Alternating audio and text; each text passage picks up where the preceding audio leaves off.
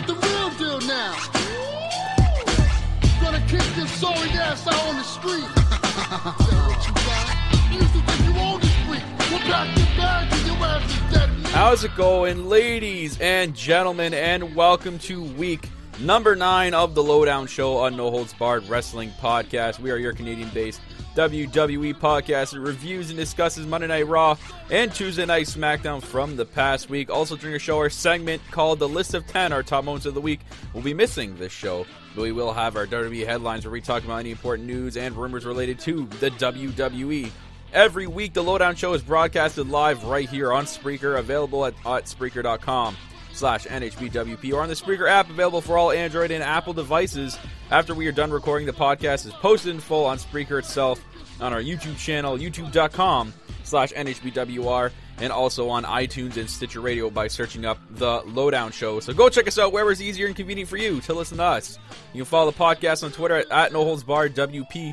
Enjoy the conversation, have your thoughts and questions read right here on the show. We are available to follow on Facebook and Instagram as well by searching up No Holds Barred WP. So all links will be in the description for you on YouTube down below. I am your host, the self-proclaimed greatest host, Kyle Masters. Every week I'm continuing to be joined by my corporate co-host. He is the boss, blissful boss, Mr. Corporate himself, Corporate Cappy. Hello. Hello. All right. So early today. We had an interesting day, the start of the day. I know it was early. Interesting morning. We had a anonymous Twitter fan unboxing video we did before the show, which we'll be releasing on YouTube. So on our YouTube channel. And yeah, it's quite interesting. So and he's named anonymous. Whoever it is, we appreciate it. So thank you. Yeah, he didn't reveal himself in the unboxing like I thought it would happen. But whoever it is, if you want to DM us on Twitter and let us know who you are, we'll give you a shout out on the next show, man. We appreciate the gift, man. Thank you. You guys don't have to do that, but we do appreciate it. Thank you. You got something that you really needed and didn't have to your collection. So yeah, one of your favorites. Yeah. Mason Dunbar and Greg in the chat. What's going on, guys? Got an interesting show this week. We're going to be doing the for Sunday. Oh yeah, for Sunday, guys. I'm working on it. I'm going to be working on it the next 2 days. But if you guys are new to the podcast or follow the podcast, you know that we've been trying to do every last couple of pay-per-views. We do a live show right after, and we do a review show right after the pay-per-view is done. We do some call-ins and stuff. What I'm going to do is, it's going to be a little bit different this Sunday. I'm trying it out. I'm going to do some test runs the next couple days, see if it works. And if it does work, we'll be doing it via YouTube Live this Sunday for the Extreme Rules review show. So it'll be live on YouTube, and there'll be the chat there as well. Hoping to get some more followers and some more call-ins that way. So we're going to try it that way on YouTube Live this Sunday. And Mason, don't worry, you'll be the first one to get your call. Yeah, Mason, don't worry. We promised you last show you'll be the first caller, so you'll be the first caller. And we'll also be live on Spreaker still. I'm going to see if I can do both at the same time. So maybe without stealing a lot of bandwidth, we'll see what happens. It's going to be brutal. Yeah. So I'm going to do some test runs the next couple days, and I'll update everyone on Sunday how it goes. And basically, yeah, I'm going to try to do it on YouTube Live this Sunday. So we'll see what happens after that. Other than that, we'll be doing the Extreme Rules predictions at the end of the show right after we're done the news, so stay tuned for that. It'll be right after the last segment on this show. And if you guys want to support the podcast, you don't have to send us gifts like we had earlier today. If you want to support the podcast, we have a Patreon page. For those who have asked and not donated, it's pretty shocking. But we have Patreon. Little as $1 a month supports the podcast. You get some interesting things from donating to the podcast and supporting each month. We also have a GoFundMe page which supports our trip to WrestleMania next year. In April, we'll be heading to New Orleans. We'll be driving there, not flying. It's crazy, I know, from Niagara Falls to New Orleans. A big car ride. I think it's about 22, 23-hour drive. So anything helps. So if you guys want to fund the podcast, there is the GoFundMe and Patreon plug for the show. We're on Smackdown this week. Oh, my God. Oh, my God. We sat through all that. Oh, it was rough this week, especially for Raw on the Go. I'm sure I got lots to talk about for Raw because it was bad. Raw was garbage this week. I don't care what anybody says. I'm done listening to people's opinions about how good Raw this was this week. It was terrible. It was so lazy and so bad They could have done such a better job than what they put out. That fucking crap we saw this week. Raw was great. SmackDown won, but barely. We finally get a SmackDown 1 post-shakeup era. Call them winners. Yeah, Raw, man. Holy crap, man. I felt I was watching WCW Nitro, man. I don't know what the hell was going on. And there was some stuff that it was okay, and I'll talk about that. I basically both review shows this week. I only wrote down highlights I want to talk about. I know in my head what happened that was bad, and I didn't need to write it down because it was so bad. I really didn't. I couldn't bring myself to type it. It was terrible. Anyways, right before we do the tweets, we are going to announce our Twitter Fan of the Month for May. Do we have a drum roll? I still don't have the drum roll effect. I keep forgetting, right? I'm meaning to go back and listen to our previous podcast, so it's basically like a reminder for myself to do stuff, and I just forget to listen through it all. So We'll do one ourselves. yeah, we'll do it ourselves. So the Twitter Fan of the Month for the month of May is Tyler Jones. At Tyler Jones 22 on Twitter. He won our Twitter Fan of the Month for his continued support of the podcast. So month of May. Thank you, Tyler Jones. And Tyler Jones will get a shout out on each and every show. And he will get his tweets read first in the month of June. So thank you, Tyler Jones, for your continued support. Glad you won something, unlike Predators right now. Yeah, they're in trouble. So we'll start off with Tyler Jones's tweets. He put, Raw was fucking terrible as usual. A monkey could book better. I agree with him with that. Even for a go-home show, Joe did not look good. 3 out of 10. So a nice corporate rating there from Tyler Jones. And I agree. I have to agree with him, man. Raw was bad, man. A monkey could have done better than what Raw put out there. What about a beaver? Beaver's already controlling stuff over there on Monday Night Raw. Oh man, but I like that rating. I'll give you my rating after, but we'll see. Tyler Jones also put SmackDown was slightly better, but not saying much. 4 out of 10. WWE just sucks right now, and they have an incredible roster, which is so true. They have an insane roster right now, and they don't use it. It's insane. And Greg put in the chat, Juggy disappears and Tyler Jones returns.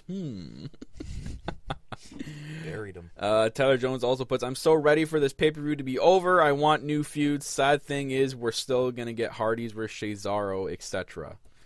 Well, I don't know about that. I think there's going to be a different feud stemmed off that, depending on where the titles go. What else did Tyler Jones put? I think that's it for his tweets. I don't see any more. Unless Twitter has hit him for me again. I think he only had 3. Yep, that's it. Yep. So, thank you, Tyler Jones. Thank you, Tyler Jones. Congrats on your being the new Twitter Fan of the Month for the month of May. Next set of tweets. One's come from Mason Dunbar at Mason Storm WPC. He's got his own wrestling podcast. He puts, both shows were okay. I give each a 4 out of 10. I wouldn't say 4 is an okay. 4 is a bad rating. Yeah, but you got the Raw part right. SmackDown, we'll get into that. Thank you, Mason Storm. Next set of tweets, Glorious Greg at XGilly929. He puts, Raw was okay, nothing special, but I did enjoy the main event match between Rollins and #NoManGains. I'll give Raw a 4 out of 10 this week. Nice generous rating there by Glorious Greg. Thank you, Greg. He puts, SmackDown was decent. It was amazing to see the New Day return, and the fashion file grows on me every week. So it does for me. It does for me too. In the brawl that ensued between the 5 women were fighting for a shot at Naomi's title is now a Money in the Bank ladder match, and it was amazing to see, and the main event was good as well. I'll give SmackDown a 6 out of 10 this week. Yeah, that's a good rating right there, 6 out of 10. And also can't wait for the return of Braun, #. Yes, gotta get that roar in there. Braun Strowman, man, I miss Braun Strowman. It's sad to say I miss Braun Strowman. Braun Strowman's become one of the MVPs of Raw. Right? What match are you guys looking forward to the most this Sunday at Extreme Rules? Nothing. A pre-show match. That way I can stop watching the rest of the pay-per-view. I guess the Fatal 5-Way, but if Reigns wins, I don't even think I can do the review show. God. I guess the Cruiserweight match between Aries and Neville will probably be pretty good. Yeah. Or the Hardys. I want my boy Balor to win, but the match I'm looking forward to is Cesaro and the Hardys, man. That cage match is going to be insane. I want to know if it's going to be tornado tag. If they're going to be able to fit the other member of the team on the outside with the cage. And my least looking forward to match is sadly the women's match. I do not care about the Kendall stick on a pole WCW Vince Russo match. I don't care about either of the women's matches. Yeah. Friggin' terrible mixed tag match. Greg, you put hashtag roar again, but I stopped that at 1 roar, okay? I do run war report tweets. I can't give you 2. Come on now. Ugh. God damn it, Glorious Greg. No more roars. Only 1. Anyways, next set of tweets goes to our former Twitter fan of the month. And that is Casey Salvis. Oh, no. I purposely don't read his tweets so I can hear them live. All right, well, here we go. Raw was awful. That Bayley and Alexa segment was an embarrassment. Almost as bad as watching Roman wrestle. Whoever wrote this should be fired. Bayley should go back to NXT. Also, don't understand why Roman beat Rollins. Of course Roman gets booed again. Oh, yeah, he won because Vince, and then it cut off because people tweet at the same time. Because Vince wants Roman to look strong. 1 out of 10. He's got the gif of Shaq laughing. Smackdown was very good. Enjoyed everything about it. Can't wait for the women's Money in the Bank match. Thought Mahal's promo was awesome. Also put, for that, Breezango once again was outstanding. Only thing I don't like is the New Day. It's still annoying. Please turn them heel. 8 out of 10. How do you not like the New Day, man? They just came back. Oh, Tyler Jones joined the chat. Oh, our new Twitter fan of the month. Yeah, Congrats, Tyler Jones. If you're just tuning in now, you won Twitter fan of the month, Tyler Jones. Thank you. Oh, God. Guys, number your tweets, please, because it helps when we're reading them. Yeah, because when they all come in at the same time, it's ridiculous because Twitter doesn't know how to organize anything. So do like 1 of 4, 2 of 4, 3 of 4, 4 of 4. Casey also puts, also, please get rid of the Cruiserweight division or move it to Full Sail because nobody cares. Seriously, I watched 205 Live this week. No one stayed. Not even just that. It's just they don't appreciate that style of wrestling. And they don't like... Oh, I hate the storylines. For some reason, I hate the storylines that are going on, man. I feel like, again, like what Glorious Greg said, the full, or what Casey said, the Full Sail University crowd would appreciate it more. And maybe they would give more freedom to them, or for the people running NXT to run 205 Live, and I feel like it'd be a lot better. Yeah. Next set of tweets, Trey Patterson. At Trey Patterson. He numbered his tweets. Thank you. Raw was absolute ass. As much as I like Alexa, that This Is Your Life segment was unwatchable. 100% agree with that, and I'll get into that in the Raw review. Also, Raw was terrible when the best match of the night involved the Roman Reigns. Hashtag not a compliment. Hashtag the big dog is still shit. 2 out of 10. Oh, man, the Roman Reigns hate.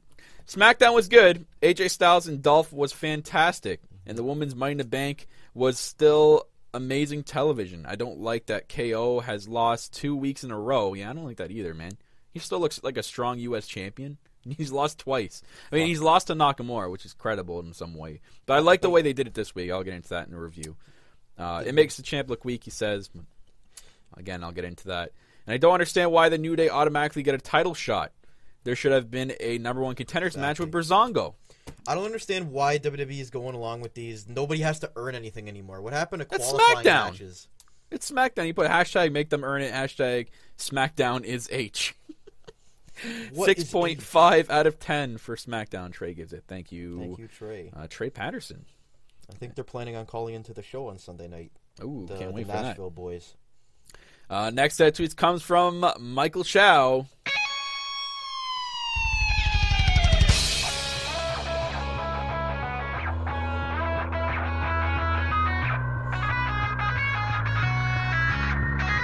That's right. They come from Michael Chow at Michael Chow TV on Twitter. He gets his tweets read with a theme music. And guys, you're wondering why he gets a theme music? It's because he won our 2016 Twitter Fan of the Year. And if you win that glorious award, you will get your entrance theme before every single tweet gets read on the show throughout the year. Glorious. So, was that Foreshadow for Greg? I don't know. No, it was not, Greg. Don't get excited. But Michael Chow has his own wrestling podcast as well. WWE MCTV, the after show, so go check it out. He's also on Spreaker, and give him a follow on Twitter. I think he's doing his Extreme Rules predictions on Saturday. Yep. Michael Chow TV puts Raw was okay, but definitely didn't feel like a go-home show. 4 out of 10. The good, the main event, the bad, creative, this is your life segment. Ah, yes. The horrible... I hope WWE just gets rid of those for good, man. That segment was fantastic. Okay. I have a theory on Kurt Angle's storyline. Hashtag you heard it here first. Ooh, I believe Michael Corey Chow Graves' source is Stephanie McMahon. This will lead to Angle being fired as Raw GM. Stephanie will return and reveal the new GM to be Corey Graves. In a twist, it is revealed that Graves and Stephanie had worked together the whole time. This will lead to Raw being full heel authority figures. At SummerSlam, Shane McMahon will then reveal Angle as the new Smackdown Live GM, replacing the ending contract of Daniel Bryan. Angle in a big twist will then have SmackDown Live's Money in the Bank winner cash in against Lesnar the same night at SummerSlam as revenge for Stephanie screwing Angle over.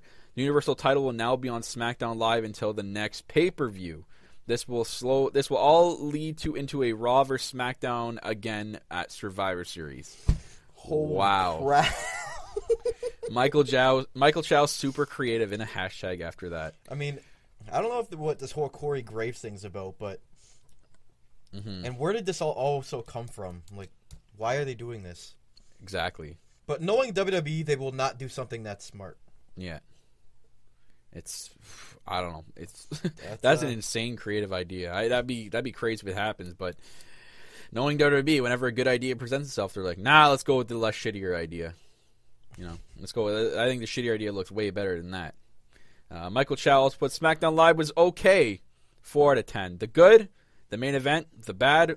Why the ref wouldn't start the women's match looked so dumb. Creative is so bad. Sorry about the flood of tweets, guys. By the way, how was the Collecticon you guys went to? Interesting.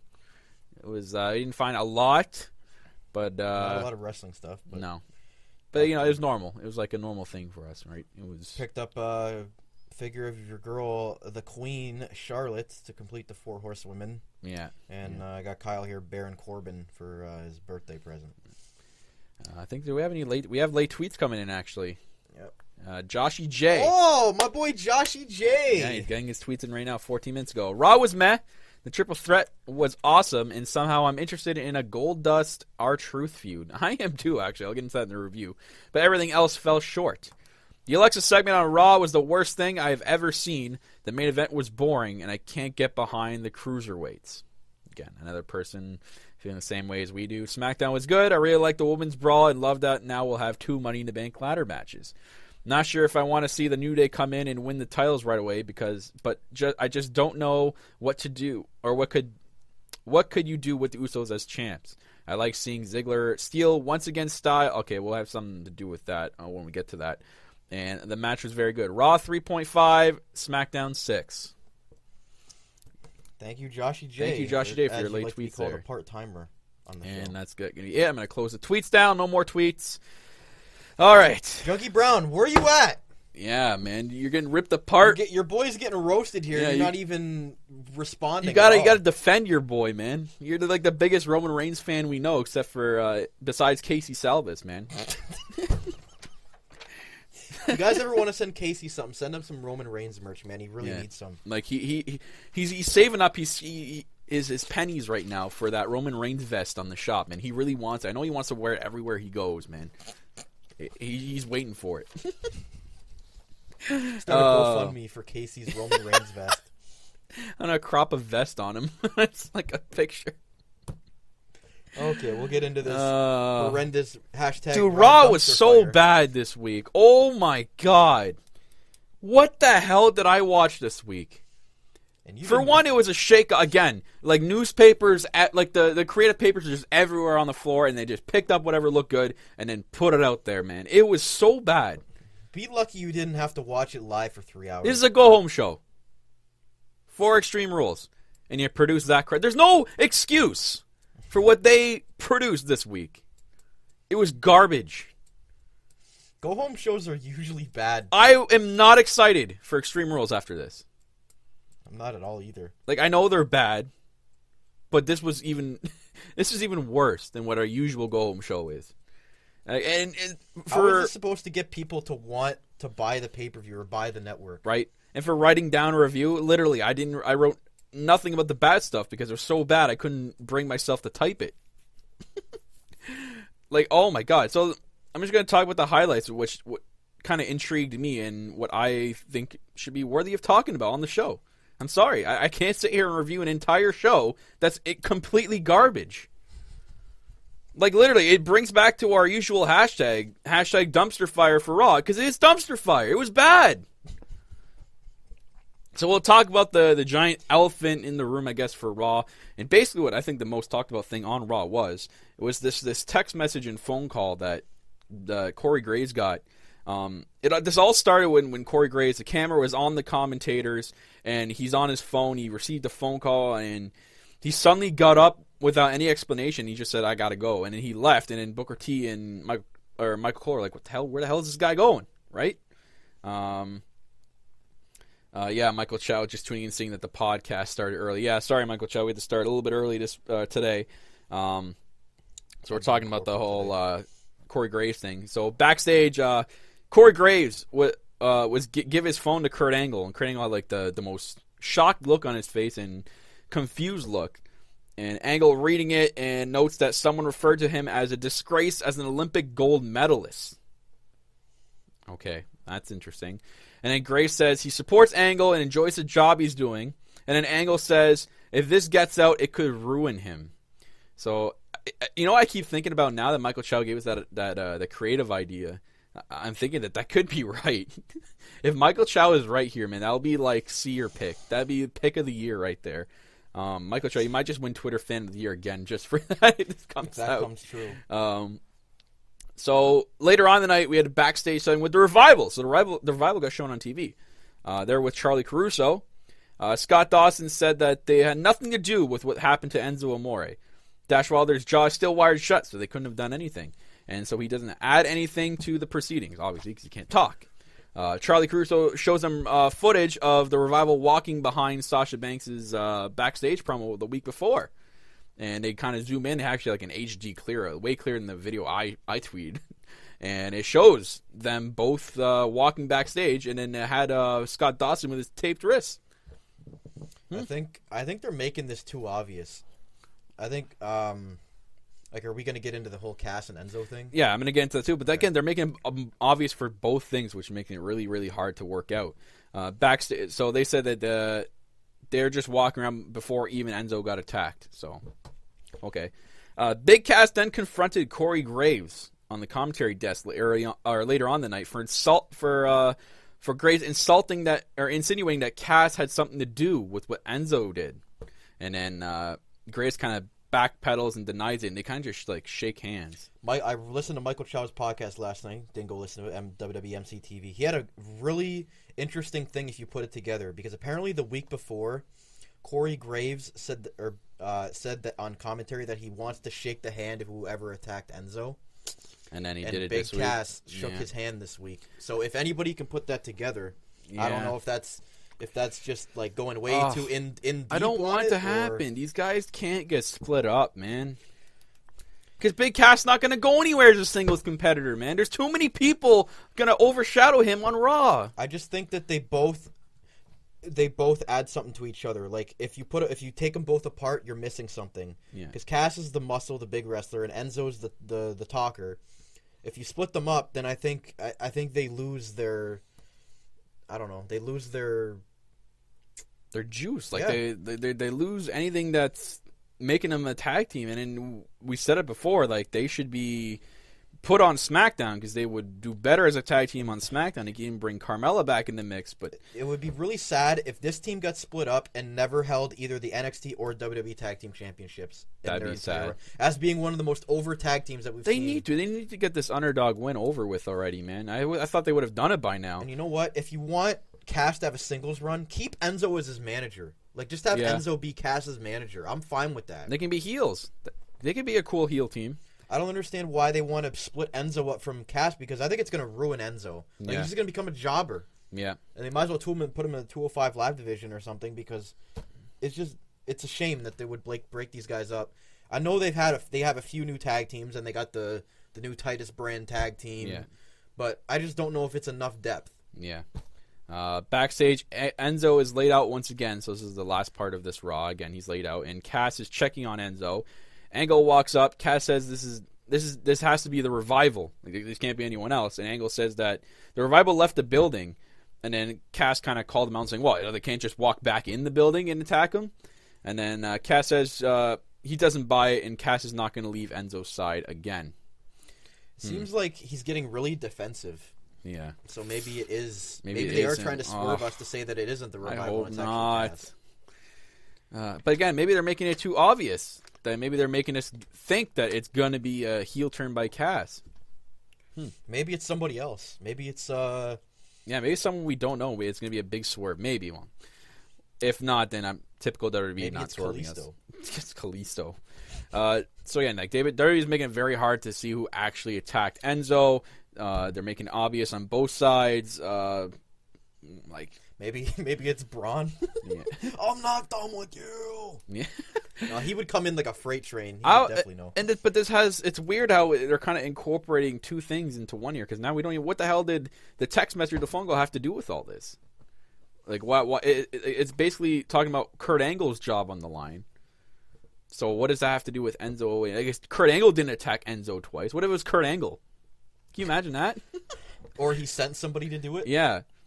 Like, are the Revival innocent here? And if they are, that, to me, that's just like, it's too babyface for them to come out and deny it, and they ended up being right and them telling the truth. Like, they look like the good guys here. If they would have come out and said, you don't know, maybe we did, maybe we didn't. Yeah, that would have been better. They're still credible heels. Now it's like, it's just dirty babyface bullshit. Oh my god! But I guess it's an interesting storyline, but like, I have a feeling the ending of this is just going to be terrible. Like, I have a feeling that something's just going to happen, and you're gonna love this in the chat. Michael Chat puts, "It's Maggie Simpson after shooting Mr. Burns. She's going to attack. She's going on an attacking spree." Oh, that 2-part episode, that was great. So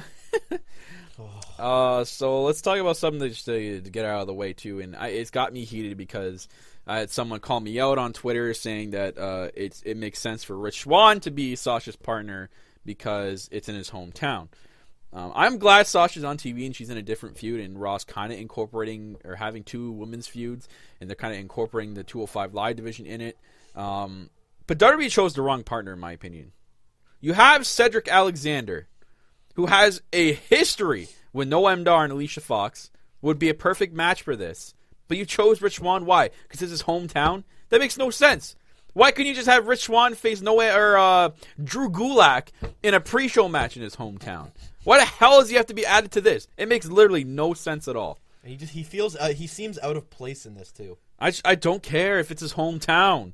It's going to be one of those another WWE typical moments where they bury someone in their hometown. So your girl and Rich Swann have more percentage to lose this Sunday. And then Sasha's doing the Rich Swann dance, and I'm just like, it's bad, man. Cedric Alexander would be sick, man. They both are like boss-type characters. Cedric Alexander is his return now. He's out for making a name for himself. Why not pair him with Sasha Banks? And he's not getting any reaction on 205 Live because the 205 Live just needs to stop going to these little hick towns. Yeah. We got a lot going on in the chat right now. Yeah. Michael Chow, big question. Why is Cass never around when his best friend gets attacked? Greg puts something. Says, by the way, the briefcase for the men's Money in the Bank ladder match is for a shot at the WWE title. Kills the idea of the briefcase being cashed in. Yeah. See, we don't know. Did they specify that it's only for the Smackdown title? They didn't even say a contract either, did they? Did they say just a Money in the Bank title match and the winner gets a shot? No. We'll see. They don't ever clarify anything, No. so we never know exactly what the rules are. They'll change the rules the day after. No. I guess we can talk about something here that you liked, but I hated, and most of the majority on people hated. And this is your life segment that Derby clearly needs to just scrap altogether and never bring back ever again. Like, it's bad. This was the worst segment. Okay? on Raw when WWE doesn't even highlight it on their YouTube channel. You cannot watch it. You know where it cuts in? During Bayley's entrance. They have no highlights before that. There was an article that came out that said WWE agreed that it was a bad segment. Well, duh! This was like the worst thing I've ever seen. I'd rather have watched Ellsworth for an hour. I mean, I watch Ellsworth for an hour every week. I would have agreed with you on that because this was garbage. This was so bad. This is bad like the kendo stick on a pole match they're going to have. Whoever booked this should be fired, but I think Alexa did the best she could with what she was given in this segment. But like, heaven forbid that we had Bayley get some kendo stick training from Tommy Dreamer or something like that, and then they get physical as hell on, like, more physical than what they did this week. And isn't Bayley supposed to look good going into the match? She got her ass whooped. What the hell was this? How does this do anything for their feud? This is your life crap. They're going to an Extreme Rules match. I just found the most... Why is This Is Your Life necessary? This was something that should have happened like 3 weeks ago, not on the Go Home show. But there were some cringe moments in this, I'll agree, when the former boyfriend and the former best friend, and then the former boyfriend said, you know, I've always had a thing for you. I just want to get close to Bayley to get close to you. And like they started making out. I'm like, what am I watching? Dude, the casual crowd of Greenville, okay, South Carolina, was booing this. You know when a casual crowd was booing this, they were deleting it and deleting it. They're sleeping.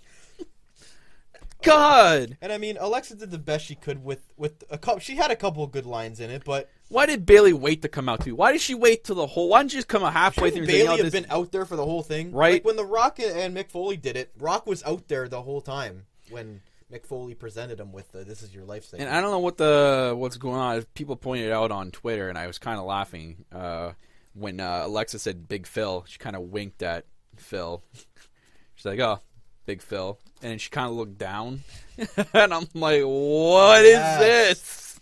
It was great. Yeah, she was doing a lot of sexual innuendos during this. Yeah. It was great. But then the best part is that Bayley tries climbing the friggin' rope to get the pole.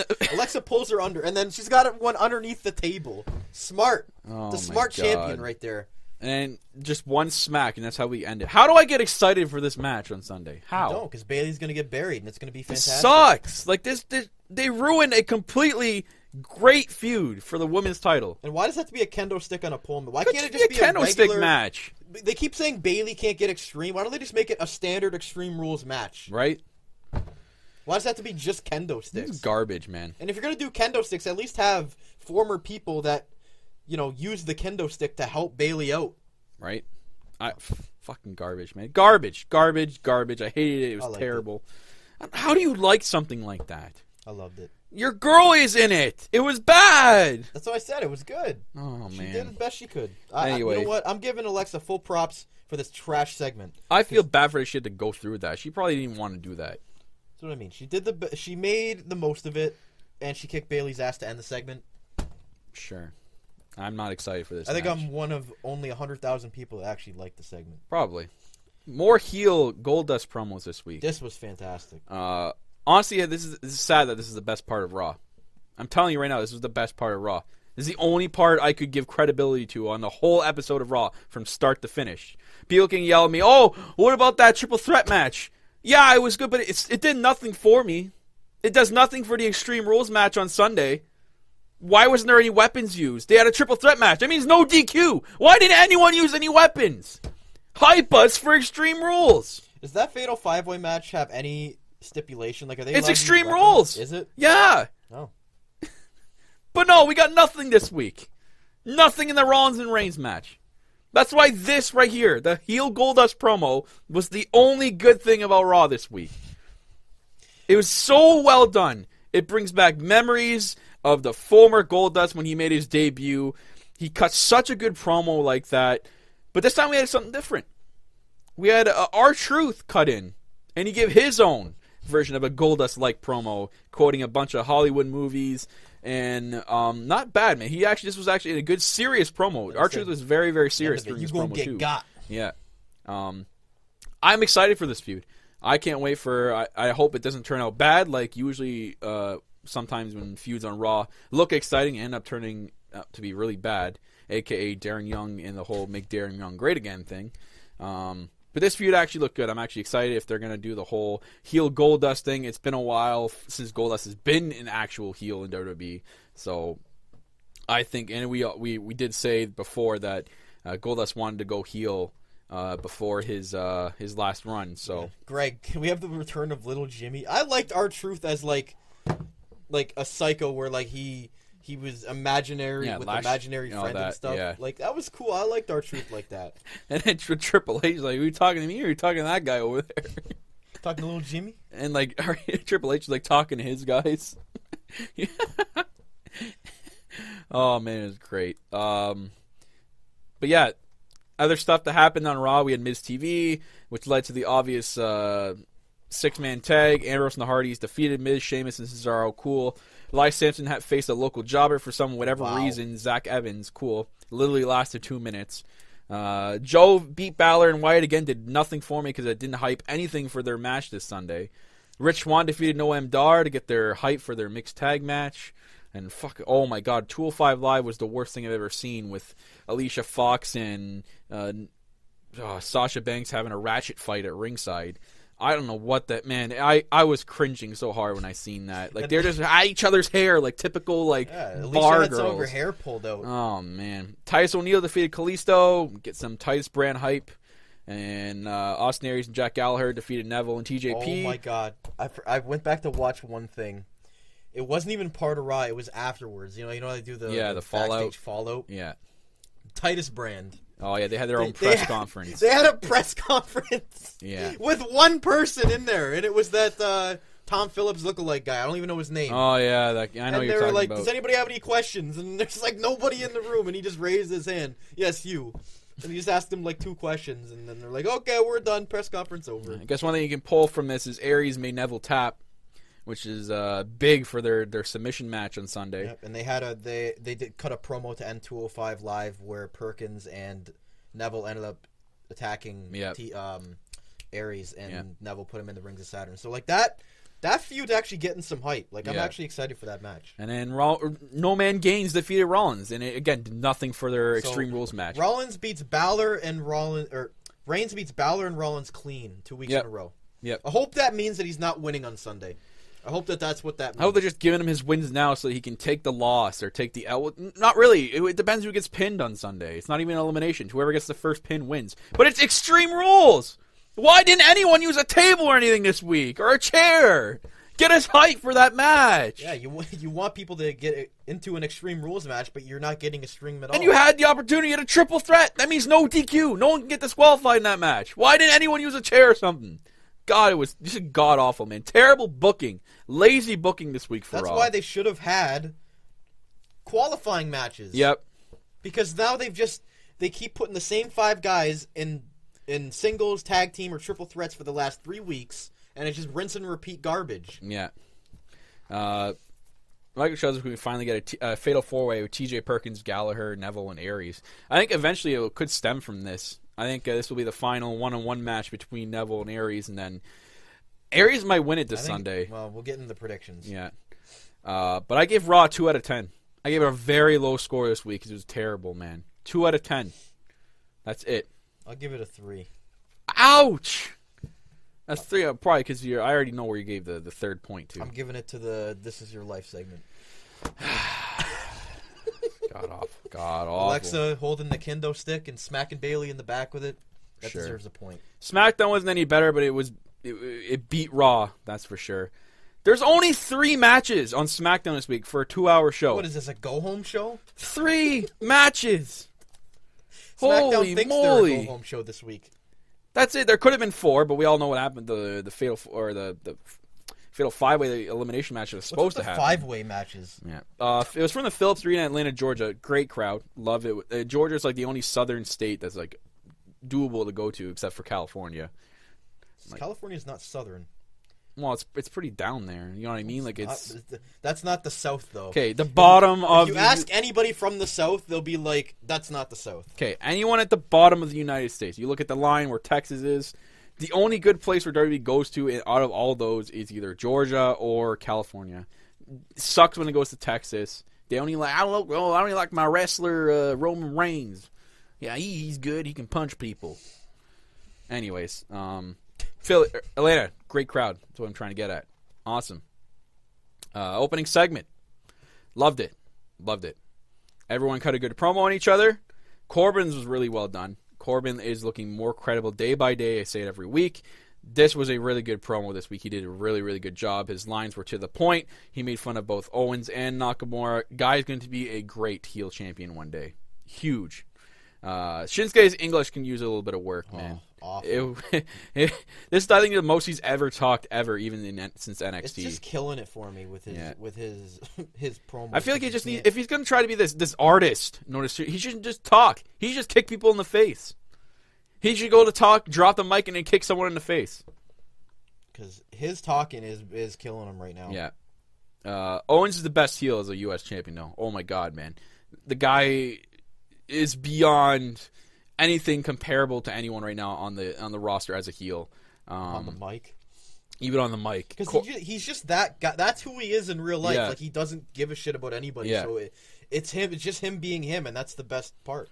And Corbin and Owens attacked Nakamura, and then Zayn came out for the save. This leads to the obvious tag team match. Smackdown tag team matches go hand in hand. It was a really good match. I enjoyed it. Everyone looked good. Shocking. I thought, in a tag team match like this, they would make only one person look good out of all three. But everyone got their shots in. Owens gets thrown into Corbin at one point. He got pissed off.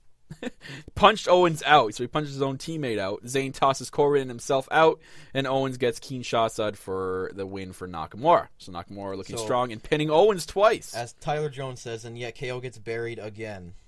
I think it makes sense this week. Maybe you're losing to a credible person like Nakamura. He's not really getting buried. I'd say if he's getting buried, if he was getting by Nakamura is like the new upcoming star. They have to make him look good against some of these guys. Yeah, I think it looks. I think it's setting up for their live event feud, and maybe a possible feud after this. Maybe neither of them win the Money in the Bank ladder match, and they feud with each other after Money in the Bank for the U.S. title. For the U.S. title, I think I'd love that. I think there's a reason for him losing to Owens losing to Shinsuke in the last 2 weeks. We're just glad it wasn't anyone else, because then I would have agreed with everybody saying he got buried. Like, if he lost to, like, Sin Cara last week, and maybe he lost to, like, I don't know, Dolph Ziggler this week, It just, It's only 2 weeks, guys. Relax. I'm sure Owens will go back on a winning note. What if Owens was Money in the Bank ladder match, man? That's nuts. I've seen some theories of him holding both titles. That's what he said he wanted to do. He wanted to be the face of America and the face of WWE. Yeah. I think this is there's going to be something stem from this, so we'll see what happens at Money in the Bank. We get a new kind of Fashion Files this week. So not the same Law and Order ones as we usually gotten. This is like a 1930s black and white style one. I thought it was really well done and hilarious. Someone wrecked the fashion police's head office, and they found a clue that was left behind by the wreckers, a cologne bottle. and they Tyree's like, looks like we found our next case. It led to a match versus the Colognes. Oh my God, I love it. It's the comedic relief we have for SmackDown. It's hilarious. Even during the match, a lot of people give it criticism, saying, "What the hell am I watching?" Like, this you need this for the demographic you show Raw and SmackDown to, and the kids, man. I love it. This is a great comedic relief here. Fandango was wrestling in his trench coat, and then at one point, they were using their water guns and spraying the Usos in the face, or the Colognes in the face. And Breezango ended up going under the ring at one point, too, and changed to his janitor outfit again. And he wrestles in his janitor outfit, but he won! Tyler Breeze wins with the Unprettier, too! Wow, he actually won with that. He didn't win with that at the pay-per-view. But great. And then Fandango, man, getting some momentum. But, which we'll get into the next topic here. We don't know if they're going to be in title contention. The Usos have a new feud. So they are in the ring, and they cut a really good promo this week. Really, man, they're cutting some really good heel promos, man. Savage bastards, the Usos, man. Yeah, mentioning the whole Falcons and Patriots thing in Atlanta, man. Like, what a way to get insane amount of heat by mentioning that in Atlanta, man. That was the perfect way to get heat. New Day make their return. Hometown of Xavier Woods. So he returns to a good ovation. They cut a promo on each other, which were actually pretty decent. Both of them cut a really good heel and babyface promo on each other. At one point, New Day got pretty serious, too. New Day say that Money in the Bank Shane booked them to face the Usos for their titles. See, I like the feud. I just wish the New Day would have earned it. Yeah, They should have been able to. They should have had to face like the Colognes or Breezango, in a yeah, qualify or American Alpha. Fuck, God only knows where they are. Yeah. Milk Carton is still out for them, and Ty Dillinger, who Ty Dillinger again was not on SmackDown this week. Was he in the dark match? I didn't even check if he was in the dark match Against Aiden English for the 12th time. But history was made on SmackDown this week. We were supposed to have a fatal 5-way elimination match to determine the number one contender for Naomi's title. Before the match even starts, there was a brawl, and the referee couldn't get control. And again, Michael Chow said, "Why didn't you just start the match?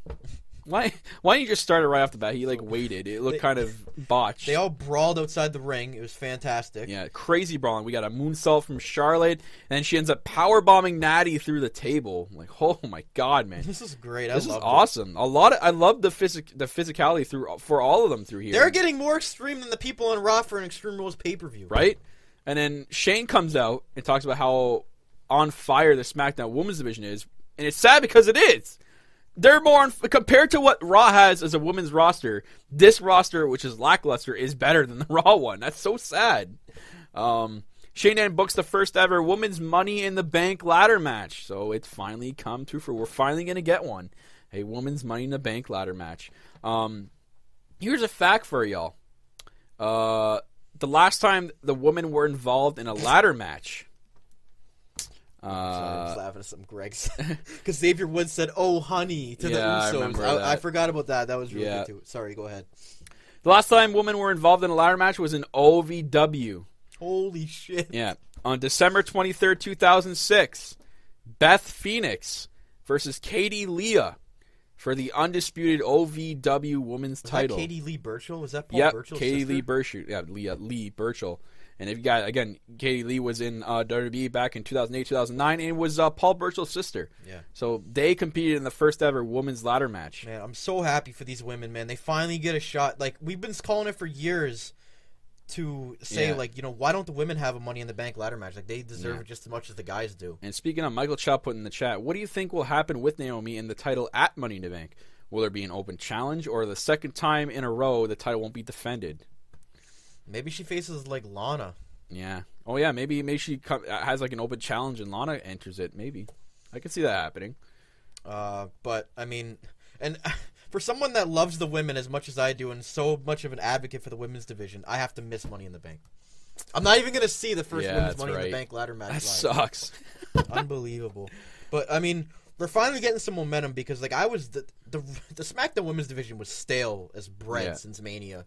Yeah. And really since the shakeup, since they took Alexa off and Brad and Charlotte, and then they had that cringe freaking or 6-person tag.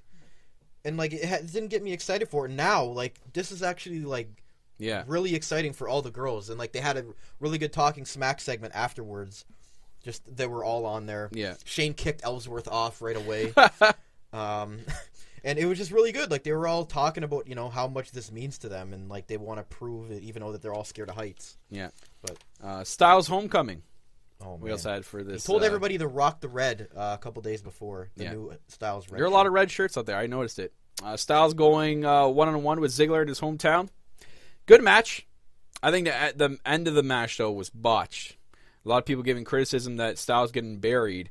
Ziggler super kicked Styles, but it looks like his foot was supposed to be on the rope, and the ref ended up counting to 3. And after the pin was done, Styles' foot was then on the rope. It looks like it kind of missed the rope on the first attempt.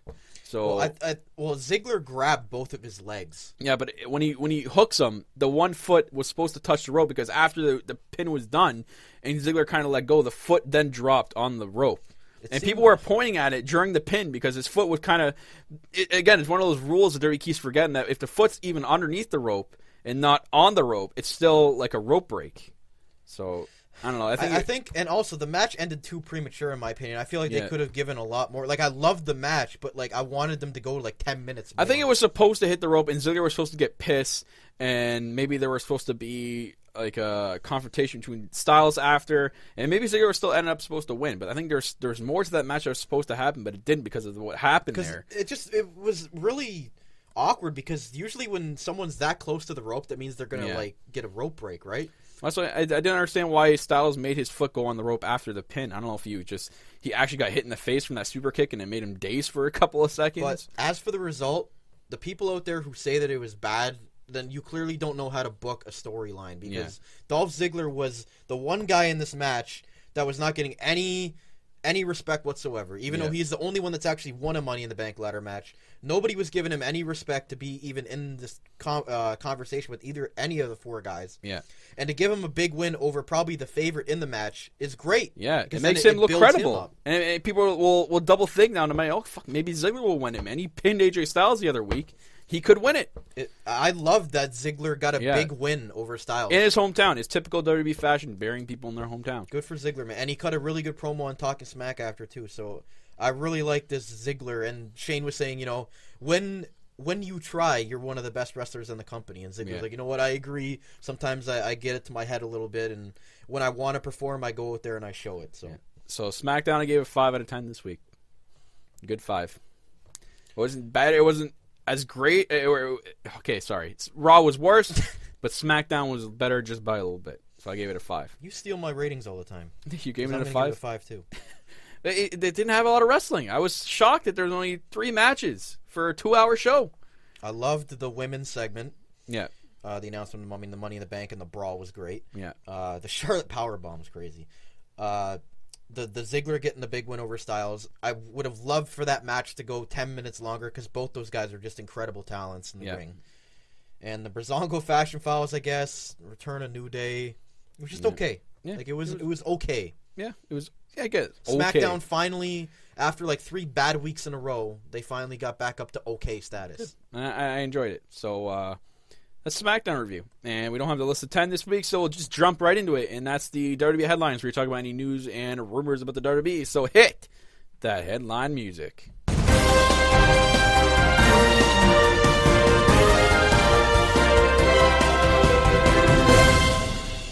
That's right. Welcome to WWE Headlines, a part of the show where we talk about any news and rumors going on in the WWE. And Mason, I'm a Styles fan too, but just like you, I wanted Ziggler to get this win because he really needed it. Yeah. That's what I had to say. And like I tweeted out before, guys, we have some good news this week. Interesting news and huge news. So you guys want to tune in for that. And I'm going to make sure I tweet out again, guys. You have to tune into this news part, because we have some very, very interesting news this week. And the one we'll start off with is a big Rusev return update. This is huge. Okay, guys? So sit back, relax, and get ready for this. Featured in a video on Smackdown Live a few weeks ago, he told Shane McMahon that he wanted to be WWE champion. He wanted WWE Championship opportunity at Money in the Bank. He also tweeted that he would be showing up on the May 16th episode of Smackdown to confront Shane, and he never appeared, and we haven't heard of Rusev since. The Wrestling Observer reports that Rusev is in a limbo with Jinder Mahal as WWE Champion. Rusev was originally supposed to face Randy Orton for the WWE title at Money in the Bank.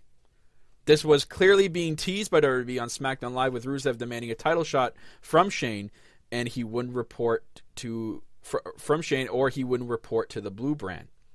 WWE seemingly changed its mind and made Jinder Mahal champion at Backlash. As a result, this has left Rusev with nothing to do at the moment. It is unclear if WWE will find a way to add him into the Money in the Bank ladder match, or if he'll just be sidelined for the time being. It certainly seems like the recent push of Jinder has led to Rusev taking a back seat. It's unfortunate for Rusev, man, because he seemed like he was going to come in there and make a big statement. Yeah, dude, Rusev was Jinder wasn't supposed to win the title. It was supposed to be Randy Orton. Maybe the original plan was for not Jinder winning the title until that live event in India in September. Maybe they're just going to build him. Now they're not having the India live events. That's another reason. Yeah. But I would love to see Rusev, at Money in the Bank, just come out and, be added to the match. Yeah. But I assume he won't unless the Predators lose 4 straight games and he doesn't have to watch the series anymore. But man, that sucks. That sucks. It sucks for him, man, because he was about to come back in and be put right in the main title Maybe he attacks someone backstage before the match, and then he takes their spot. Who knows? Can he be the one to attack Enzo, even though he's on a different show? God. But yeah, huge news regarding Rusev.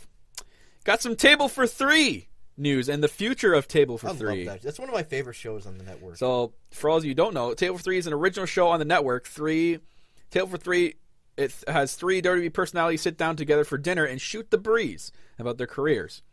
There have been some entertaining episodes, including the Eric Bischoff, Hayes, and Jim Cornette that aired this past week. According to a new report, Vince McMahon could be appearing on an episode in the near future. That would be awesome. The latest Wrestling Observer newsletter says that the idea of Vince being on Table for 3 is being discussed. The people in charge of the WWE Network would love to see Vince appear because any network shows he is a draw for viewers. Vince has appeared on WWE Network show like the Steve Austin podcast, but he doesn't do them often. Some potential Table for 3 with Vince McMahon ideas being pitched right now are as follows. Vince, Bischoff, and Heyman. Vince, Stephanie, and Shane McMahon, or Vince, Pat Patterson, and Jerry Briscoe. The Stooges. Yeah. I also heard something about Ted Turner, too. Oh, God. That would be hilarious. I don't even know if Ted would agree. He'd be like, no, you got to plug my network. They do every time on freaking Monday Night War, Ted. TNT. Yeah. WWE has great interest in Ring of Honor star. There have been rumors for the past month that former Ring of Honor stars Adam Cole and Kyle O'Reilly are heading to the WWE. According to a new report, there's a third name that has been added to the list. According to the Wrestling Observer, WWE is said to be in great interest with Ring of Honor star Dalton Castle. The report says that his contract expires at the end of June with Ring of Honor. The company would have to offer Castle something big if they want to match WWE's current offer to him.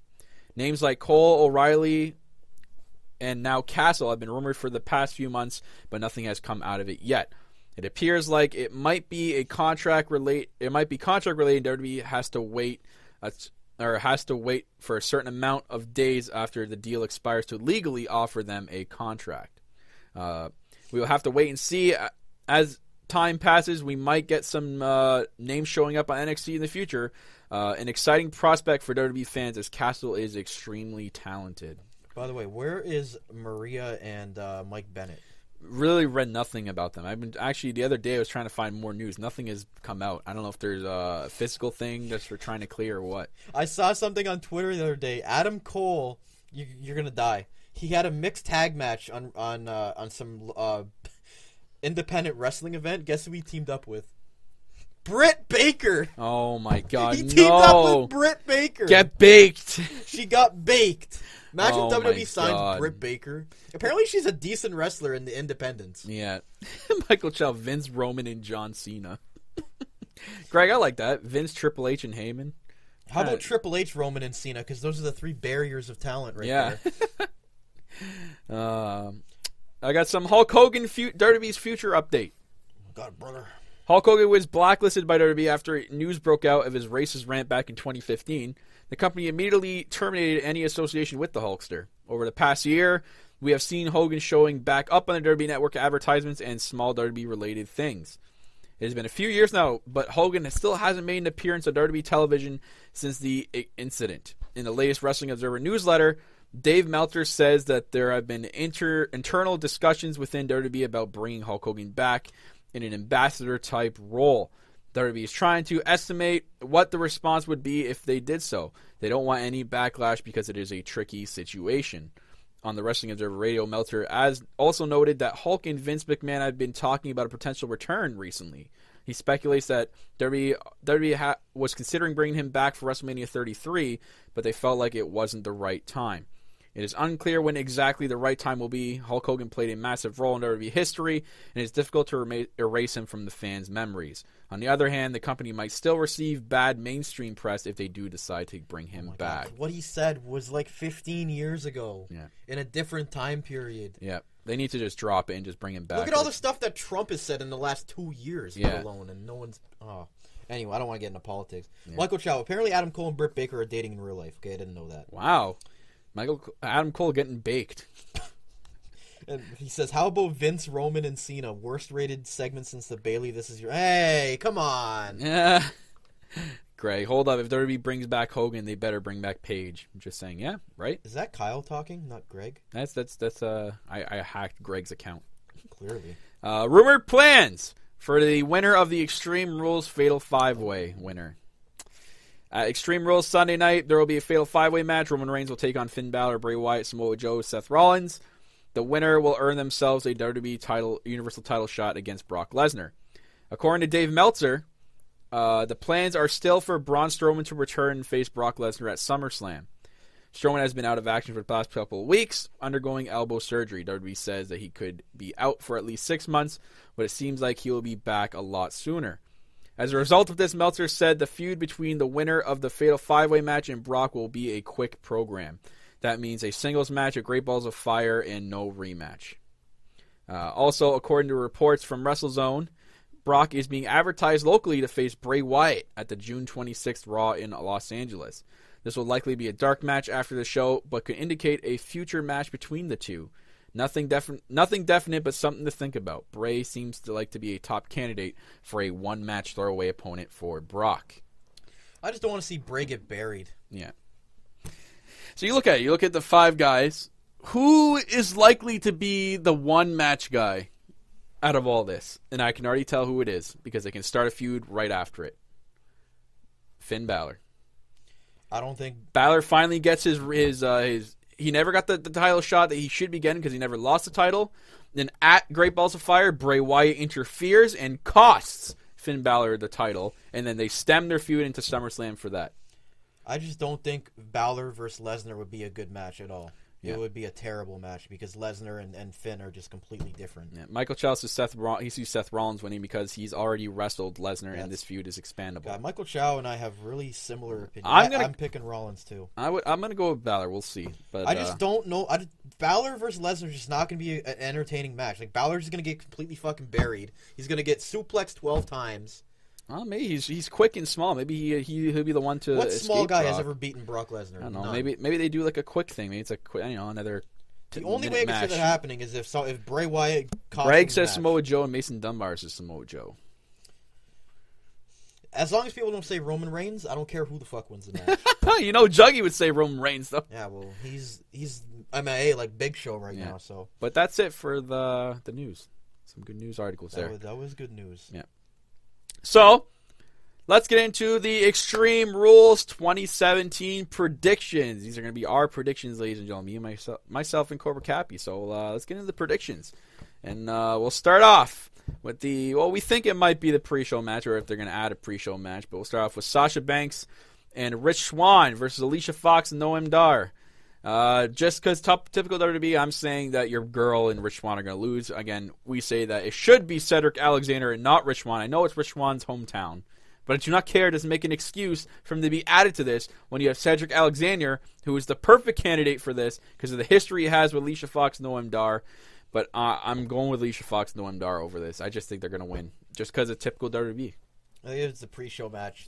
I'm just going with Sasha and Rich Swann, and that's it. That's all I got to say. I don't want to see Sasha dancing anymore. I want her to see back in the title feud, next pay-per-view. Yeah. Apparently, Eddie Guerrero is a small guy. Okay, he's small, but he's not that small. Eddie Guerrero is actually muscular. Finn Balor, he's cut. Fangirls love him. I guess, but I now I cannot see anybody small beating Brock Lesnar. Like Vince has a boner for he's the not big to guys. beat him. He's not going to. But we know Lesnar's going to win. Unbelievable. Anyway, cruiserweight title match, submission match for the Neville versus Austin. For the cruiserweight title, Neville versus Austin Aries. A double submission match. It's gonna be crazy.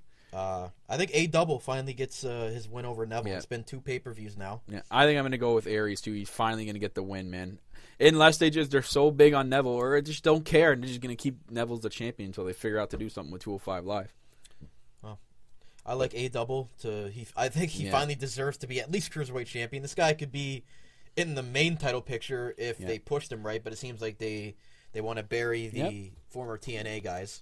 So Austin Aries would be a great. They both hit each other's finishers on each other in the last week. So. And these are the only 2 guys in the cruiserweight division right now that are credible. Like I'm really looking forward to that. It's really bad. That might even I know WWE that might be the pre-show match. They did it to us at WrestleMania, So Oh. why not do it now? We'll move on. Match I'm really looking forward to: the Hardys and Cesaro. Steel cage match for the WWE Raw Tag Team titles. Cue the Swanton Bombs right off the cage. It's probably going to happen, man. Jeff's a crazy guy. He can still do it. We're probably going to see one. Cue the delete chants. Cue the yes from Matt Hardy in the version 1. Maybe he gets more broken in this match. Yeah, I think they're going to lose the titles. I'm going with Cesaro in this one, man. I think the Hardys are finally going to lose the titles, and I think it's it. I think the Hardys are going to lose them here. I get this strange gut feeling that Cesaro is going to walk out with the titles here, man. I don't know. That's all I'm saying. Can you guys stop talking about Heath Slater and 3MB in the chat? Seriously. No way Heath Slater beats Brock Lesnar. Okay, let's get that out of the way. Anyway, I'm picking the Hardys to retain. I was thinking Cesaro for a while, but I don't think they'll do 3 title changes in the same night. You think they might just hold the titles until they finally get the delete gimmick bot? I think the Revival is going to beat them for the titles. Okay. I'm going with the Hardys to retain in this steel cage match, which should be a pretty entertaining match. I'm looking forward to that. That's going to be crazy. And we really hope it's a tornado tag, like we've said for the last 3 weeks. Yeah. Alexa Bliss versus Bayley in a kendo stick on a pole. WCW Lord. match. For the Raw Women's title. Hey, I don't care about this match. I honestly don't give a shit. Sure, Alexa Bliss is going to retain. You know what's bad when our girls are in this match and we both don't give a shit about the match? I'm sorry. There might be a chance where Bayley actually wins it back. In a terrible match like this, in a match we're not looking forward to, this might be a match where Bayley wins the title back. No. But what I want is to Alexa Bliss retain here.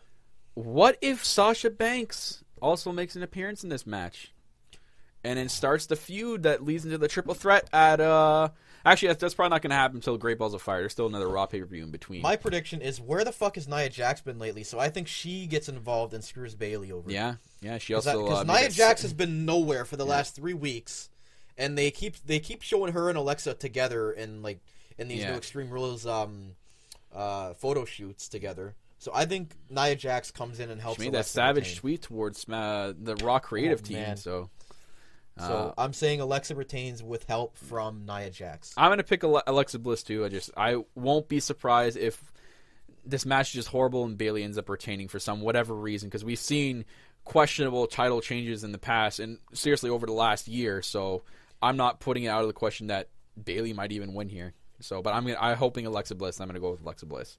Move on. Intercontinental Championship, Dean Ambrose versus The Miz. If Ambrose gets himself disqualified, he still loses the title to The Miz.